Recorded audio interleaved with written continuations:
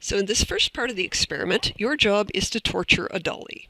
So for the first question, you put the doll on the back of the cart, and then we're going to yank the cart forward and describe what happens to the doll.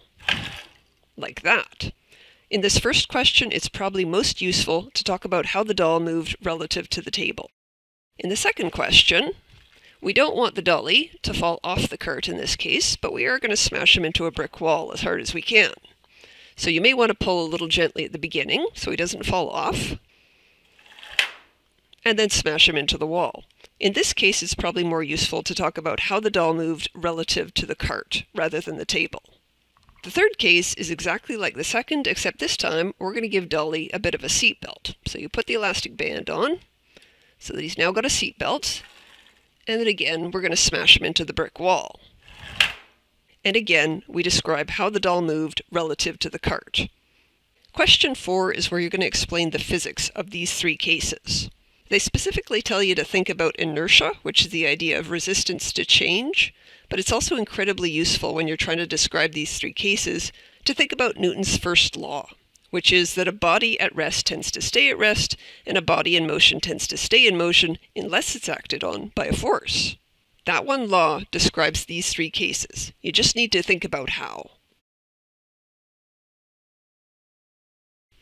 In this part of the experiment, we have a cart with some added masses on it, and we're going to apply forces to the cart and then measure the acceleration of it. So we'll be using the acceleration program for this. I'll give you a short refresher on how to use it on screen in a moment. As always, the first thing you're going to do is level your track carefully. So put the spirit level on there. Look straight down, make sure that the bubble is centered. If it's not, make adjustments using the screw at the end of the track. The way in which we're going to apply forces to the cart is with this mass hanger. So it's on a string, and you attach it to the end of the cart, and then it gets dangled over a pulley here at the end of the track. And then that exerts a horizontal force on the cart, and it accelerates. You're going to capture that motion on screen, and as usual, you're going to fit a straight line through your velocity time graph in order to get the acceleration of your cart. We're going to study 4 different cases with the cart on the track, and we're going to compare the second case to the first case, and the third case to the first case, and the fourth case to the first case. So that first case is our control. We're going to compare the other 3 to it. That means that the graphs you're going to make for this first motion will need to be pasted into 3 different locations in your report. I'll show you where later. So you will need to print out 3 copies of your first graph for each person in your group, because you'll all need to paste that graph into 3 different locations in your book. And again, the first motion you're going to study is just the cart with all its added masses, and you would start your program, which I will show you later, and release it from rest, and let it accelerate to the end of the track. So that's your first trial. For the second trial, what you'll do is you'll take your cart, take all of the masses off of it, flip it upside down, and put the masses back on. And you're going to make a graph of this also. So it's not going to be a very interesting graph, obviously, but you'll make one and find out what the acceleration is. And the point of doing this trial is that we're still applying this force with the mass hanger, but the cart's not going anywhere anymore. And why is that? Well, because there's other forces involved now. Now there's 2 more trials that you'll do, but before you get to them, you first need to do question 6 in your lab manual. So I'm going to give you that quick refresher on how to use the acceleration program first, and then I'll give you some tips about how to do question 6. Then I'll come back and show you the next 2 trials. So as usual, open the 1100 folder, and we want the acceleration program. Now in your first trial, the cart is right side up with all the masses stacked on it, and a mass hanger attached to it via a string. So to do your experiment, you pull back your cart, and then you would click Start, and release the cart. Now you may see a little bit of bounce back at the end of the track on your graph. You can ignore that. I don't have any. And the cart was being uniformly accelerated, so my position time graph is a curved line as expected, and my velocity time graph is a straight line as expected. And I can get the acceleration of the cart by fitting a straight line to the velocity time graph. So I would highlight my data, and then click Fit, Linear Fit, and that gives me the slope, which gives me my acceleration. Now the manual tells you that you're supposed to print out both of these graphs, but I'll let you know that only the velocity time graph is worth marks, so only print out the velocity time graph. And I'll remind you again that you're going to need this graph in 3 different locations in your report. So print out 3 copies for each member of your group. And another thing I'll mention is that the manual tells you to report the acceleration of your cart for each of the 4 cases we're studying. That means you need to write the acceleration down. So you paste your graph in and you also write in your acceleration. That is worth marks, and it's easy to forget to do, so I wanted to warn you. So now I'll show you the next trial's graph also, but first let me mention a glitchy thing about the program, and that is that you want to get rid of this box with slope value in it before you run another trial, or you won't be able to delete it later. So before you take your next set of data, you want to click Fit again, and then No Curve Fits. That gets rid of that box, and now you can take new data without the old fit box still being on there. If you forget to do this, it's not a big deal. Fastest way to fix it is just to close the program down and reopen it. And that resets everything. So, for the second trial, you take your cart, flip it, stack the masses back on, and then click Start, and make a graph of this also. Once that's done, you're going to fit your data as usual. So highlight some linear data, click Fit, Linear Fit. And then this goes in your report also. You only need 1 copy of it, however. So once you've got your first 2 graphs, then you can move on to question 6 in the lab manual. So now I'm going to talk about question 6, but I'm zoomed out for a reason, and that's because I want to talk a little bit about question 5 again. So scrolling up to question 5, recall that this is the case where you had the cart right side up and it accelerated down the track due to the mass hanger. And I mentioned that you need 3 copies of this graph in your lab report. So where do those 3 copies go? Well, the first one goes right here for question 5A, and then you'll have 2 more copies that need to go in your book. So where do they go? Well, the second one goes here in question 7A, and the third one goes here in question 8A. So in all 3 of those cases, you've always got a second graph, and you're going to compare the 2 graphs to each other.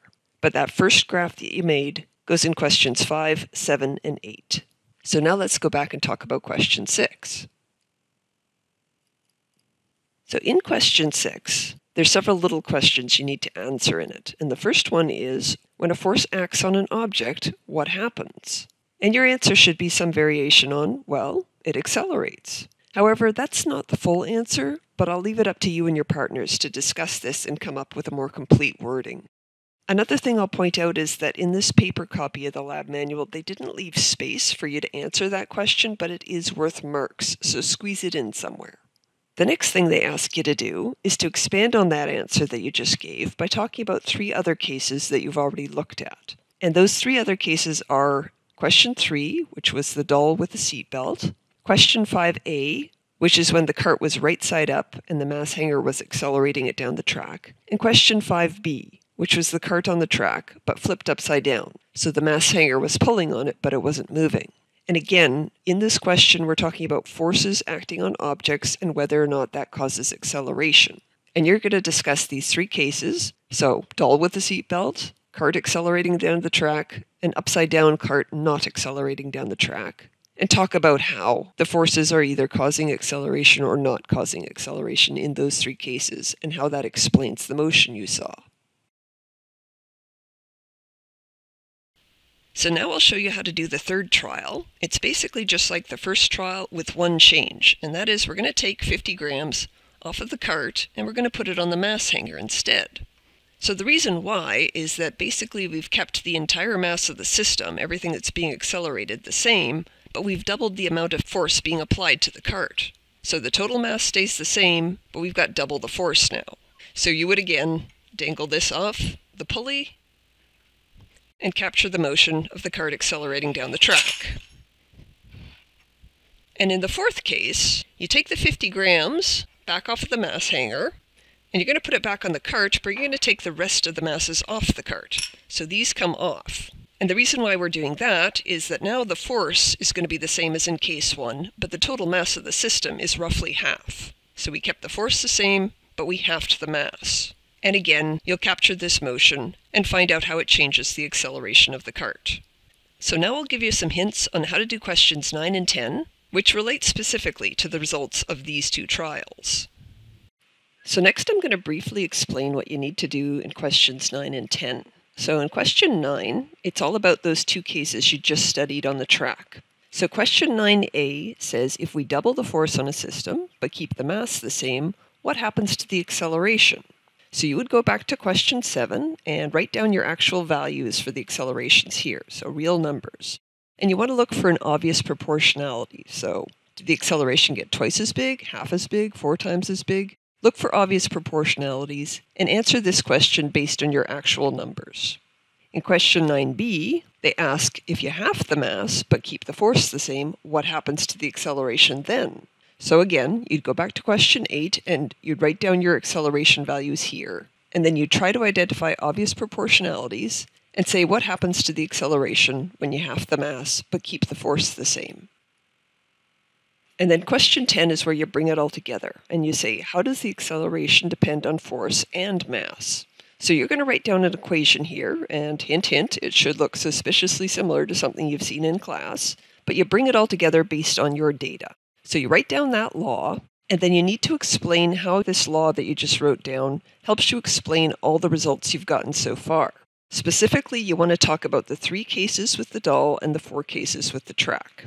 So you go through each of those and you talk about how this law that you wrote down explains what you saw in all of those cases. And to get full marks, you do need to talk about all 3 cases of the doll and all 4 cases of the track.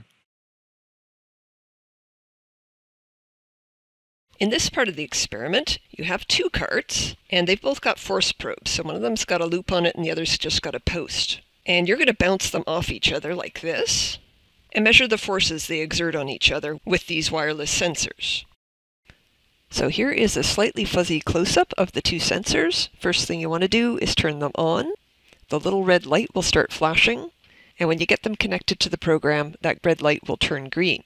Another thing to take note of is these little ID numbers here. So these will help you identify your 2 sensors out of all the sensors that are in the room. You will need those to set up the program. I'll show you the program you're going to use to do that in a moment. So one thing we're going to do, however, is we're going to put a mass on one of the carts, and we're going to call that the truck. So the truck is heavier. So this is a car, and this is a truck, and the experiment is to collide them into each other in different ways. So sometimes you'll collide the car into the truck, or the truck into the car, or you'll collide them together, like that. And then you're going to watch the forces that they exert on each other on screen and draw some conclusions. This week again, you're going to use Vernier Graphical Analysis. So go find that on the desktop and open it up. And you want to click Sensor Data Collection. And then you need to wait a moment for it to find your 2 wireless sensors. Now it's possible that you're going to find everybody in the room's sensors, so make sure you double check the numbers on the top of your sensor against what's here and only connect the 2 sensors that are on your desk. So when you find those, you click Connect, let the first one connect, and then click Connect again to connect the second one. Then you can click Done, and there's a few things you want to check here. So first of all, check the label on the y-axis. It should be showing 2 force probes here. So I've got one in blue and one in yellow. If you don't see both of them, then just click on this button and you can turn on the Force 2 probe as well. So you want both of these turned on. Then, down here in the corner, we need to zero both of these sensors. So you click this little button and click 0, and then click the second one, and again click 0. Now there's one more thing you want to do, and that is click either one of these and reverse one of them. So click the button that says reverse on one of the sensors. So now you're ready to take some data, and I'm actually going to put up this and make this screen a wee bit smaller so that you can see what I'm doing on the track at the same time. So to take data, you would click Collect, and then you can bounce these off of each other, and you can do it gently or fairly hard, but you can see several of those interactions on screen in real time. So you would follow through the lab manual and study all the situations it asks you to, and capture the graphs that you need. And to print this out, because this program doesn't allow us to print directly to the printer, what's easiest is to go to your keyboard and click the Print Screen button, and then open up Word, and you can paste in the image there. Now you can print out your screen capture. And obviously we're studying Newton's third law here. When a body exerts a force on another, it experiences an equal and opposite reaction force from that other body. So you're testing to see whether the forces are equal, even though the truck is much heavier than the car. Now on the last page, question 12, I'm going to give you some very minor hints on how to do this. So there's 3 questions, and in each of these cases there's a little diagram and an arrow showing what direction the force that's being exerted is pointing. So for example, a person kicks the ball or the person pushes on the floor. In each of these cases, you'll name the reaction force, and you also want to draw in the vector for the reaction force. So you draw an arrow on the diagram showing what direction the reaction force points. When you're naming the reaction forces, I don't need you to tell me the official name for it. You can just describe it in words to me. So for example, the person pushes on the ball. What does the ball do back to the person? You could describe it in words.